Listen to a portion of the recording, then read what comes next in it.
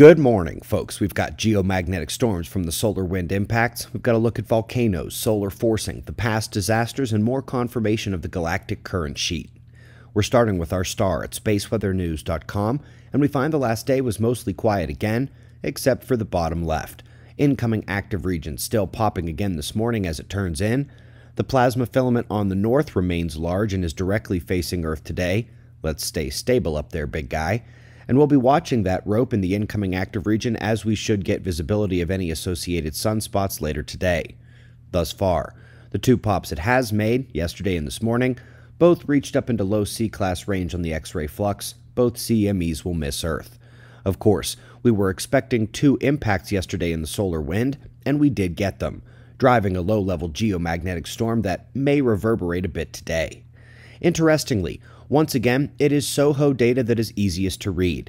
The small CME actually arrived first there, and then a density spike followed by the rise in plasma speed is the coronal hole stream on its heels. Geomagnetic conditions were pretty much precisely as expected from small consecutive impacts. So let's get a bit of aesthetics up next to transition away from space weather, and this is the Global Precipitation Mission's look at Hurricane Nicholas via the Goddard SVS. It was a hefty weather burden as it rushed up through the Gulf, and GPM's instrumentation was able to dissect the storm, see what's going on inside. Quick note to jump into the articles, as the pre-volcanic CO2 release is now confirmed. There do remain issues like segregating those signatures from other non-volcanic releases, which do happen all the time, but alas, baby steps. Nice one up next, looking back over the Holocene temperature records and finding hemispheric differences in the forcing potential, but not enough variation to say it's not the sun controlling Earth's temperature over the last 12,000 years. The trend is indeed a bit stronger in the northern hemisphere, which makes sense because the south is ocean-dominated. Folks, in this beryllium study, they identify a number of the major climate events and indeed the known magnetic events in the past as well. But Gothenburg and the Younger Dryas are showing up as well as anything since before Toba, as well as Lachamp, hinting that indeed the last disaster was worse than the two that came before it, Lake Mungo and Mono Lake.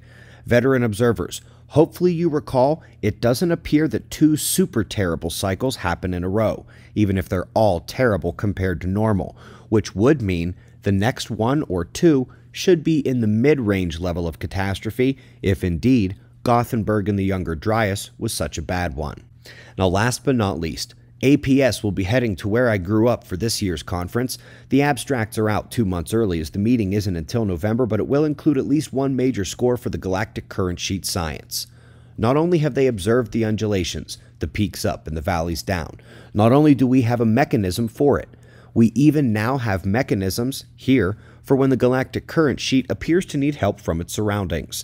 The magnetic flux tubes they describe as cutting through the rippling current sheet, that's the interstellar magnetic fields, threading the sheet just like the sun's IMF threads the solar wind.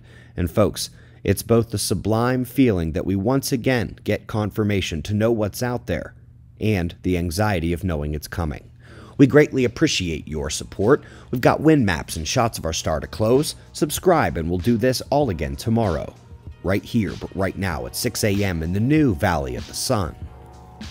Eyes open, no fear. Be safe, everyone.